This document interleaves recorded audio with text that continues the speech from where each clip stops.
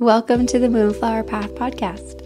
This space is for the highly sensitive, the creatives, the earth-loving, the caregivers, the weirdos, the feelers, the change makers, and dreamers of the world.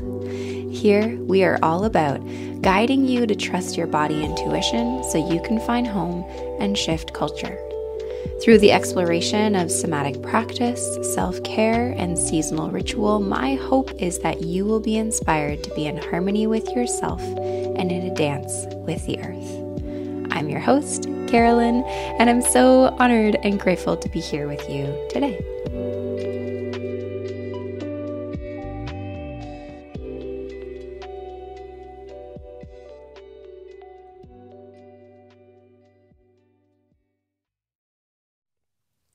Hello, lovely listener. Welcome to episode 1 of the Moonflower Path Podcast. This is incredibly exciting. I am so grateful that you are here. Please imagine that I'm giving you the biggest hug, even if we've never met. I've been told that I give pretty good hugs. I'm very grateful for your support because this whole podcast creation thing is not easy stuff.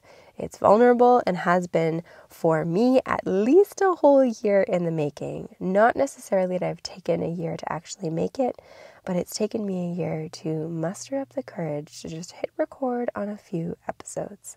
So I'm very grateful for your support and thank you for taking in my word. In this episode, we will explore together the why behind the creation of this podcast, a little bit more in terms of what you can expect to hear in this space.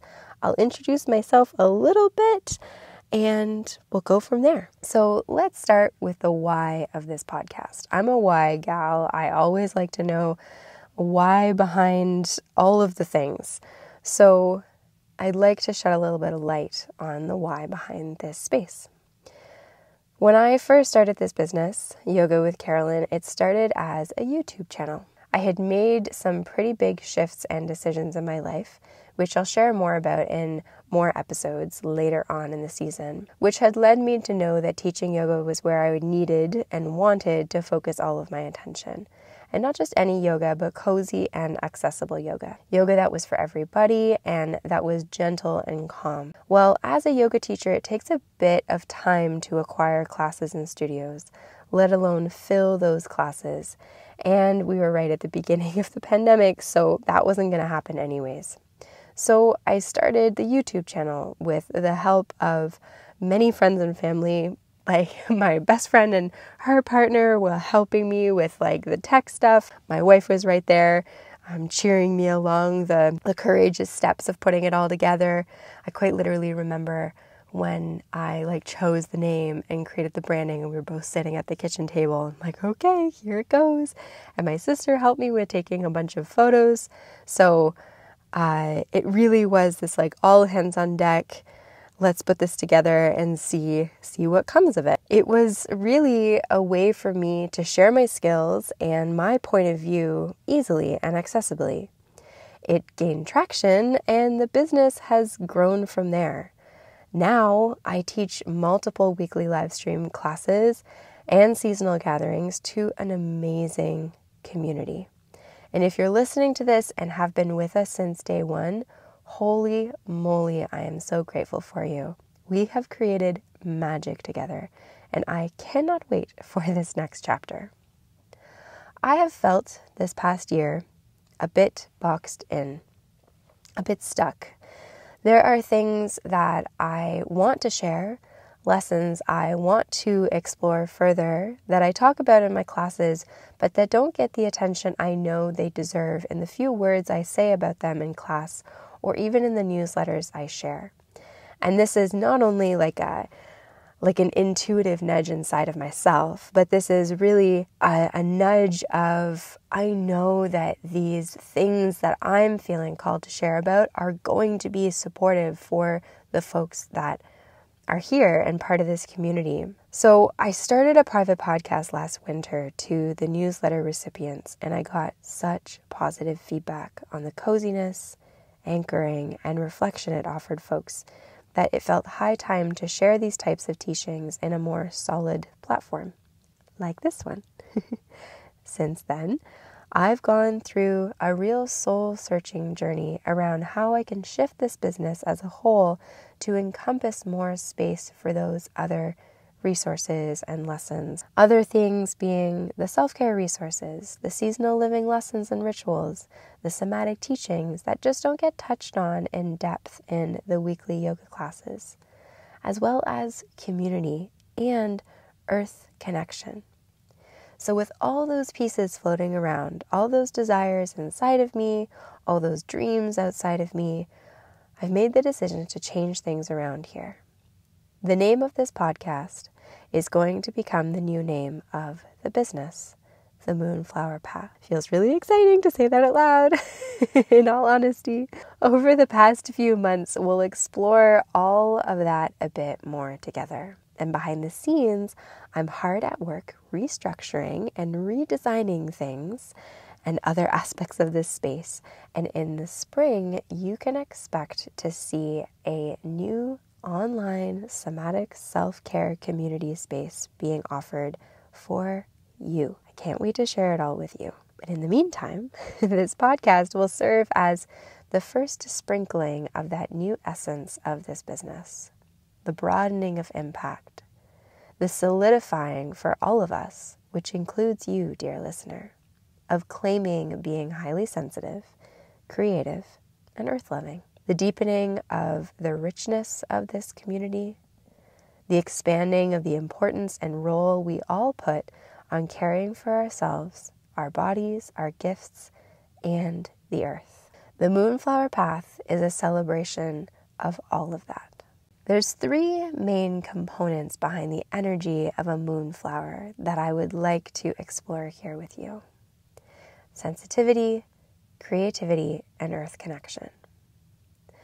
Moonflowers are white flowers that when they bloom, they open up into a round shape very similar to that of the full moon. The magical and beautifully symbolic nature of the moonflower, which its scientific name is Datura inoxia, is that they only blossom in the evening. A reminder that for some, the darkness can be a conduit to thriving. They are delicate and sensitive to small changes in light. If I think of folks who are highly sensitive, there are so many similarities. The commonality of darkness, i.e. struggles with self-doubt, mental health, hiding from the world, and or feeling a little like an outsider. Yet regardless of those facts, regardless of that darkness, the blossoming is equally true. Right? It's this recognition that we're not afraid of the dark. The dark is absolutely something that we experience, that we move through, that is present, but it's not a reason to shy away from the light that is also found in the world and also found inside of you. When moonflowers are given the right environment to thrive, they are truly beautiful, just like you. Also, moonflowers are poisonous, and I can't help love the witchy, mischievous vibes of that symbolism. Then the second point, or the second component, is creativity.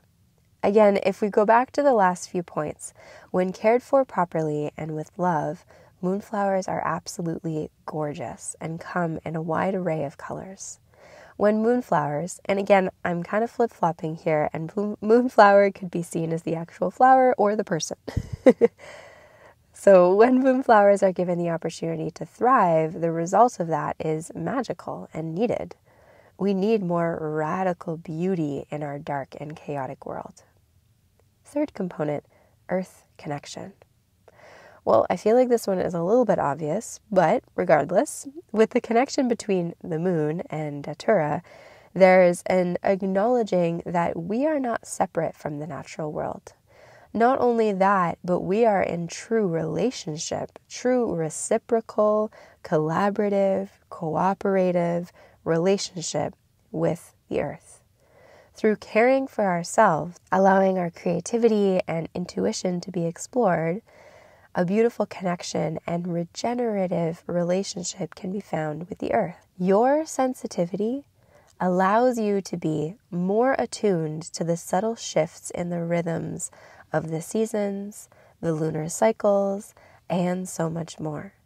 The more we can learn about the earth, the more we can learn about ourselves, and vice versa. To be in harmony with ourselves is to be in a dance with the earth. Living life as a moonflower means you claim your need for softness, darkness, slowness, intention, creativity, love, care, feeling, magic, connection, and so much more. But there's no destination that we're trying to get to here. There's no finish line. There's no point in time where you'll get to say, finally, I now know it all. I've now healed everything. I now 100% of the time know how to take care of myself. No, the beauty of life is that it's a path. It's a journey. A path that runs through rocky terrain, vast meadows, has pit stops by the fireside, homesteads along the way to rest, and friends to accompany you along the way. So together, we walk the path of the moonflower. So the goal with this episode was to introduce myself a little bit, to really shine a light on the why of this space. And then I wanted to end on a little bit more of like a practical note and offer you a few prompts to reflect on what comes up for you when I've said all of these words. So these prompts might be ones that you could use to journal, or if you've been part of this community for a little while, you know we love a good journal prompt, but some folks in this space have learned along the way that even if you're not a journaler, it doesn't mean that you can't also be reflective. So maybe you just let the prompts kind of drop in and then see what answers come up as the days go on. So 3 simple questions for you that are also found in the show notes. What does the word moonflower mean to you? Is it a word that resonates with the way you actually want to live your life? In what ways could you walk towards that part of yourself that lights up when you think of living life as a moonflower? As we wrap up this first episode of the podcast, I'd just like to kind of shine a light on what the next few weeks together will look like. The next few episodes will be revolving around just creating a bit more context around this new podcast, this new resource, this new exploration that we're going to be moving through together. So the next few episodes will talk about prioritizing self-care. I'll share a little bit more about my own experience.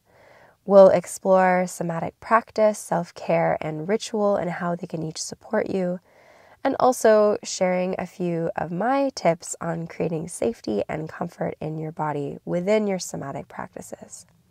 So that is what is to be explored in the next few episodes, and then much more to come. So stay tuned, stick around. If you are excited about the changes that are coming in this space, then please register for the newsletter, come hang out with me on Instagram, subscribe to the YouTube channel, and let's continue to grow the Moonflower community together. If you enjoyed today's episode, then please consider subscribing to the podcast if you aren't already, rating and reviewing the podcast, because that will help the podcast get into more folks' ears, and share this episode with a friend or two. Thank you so much for being here. I'm so grateful for your time, for your trust in me, and I look forward to connecting with you again very soon.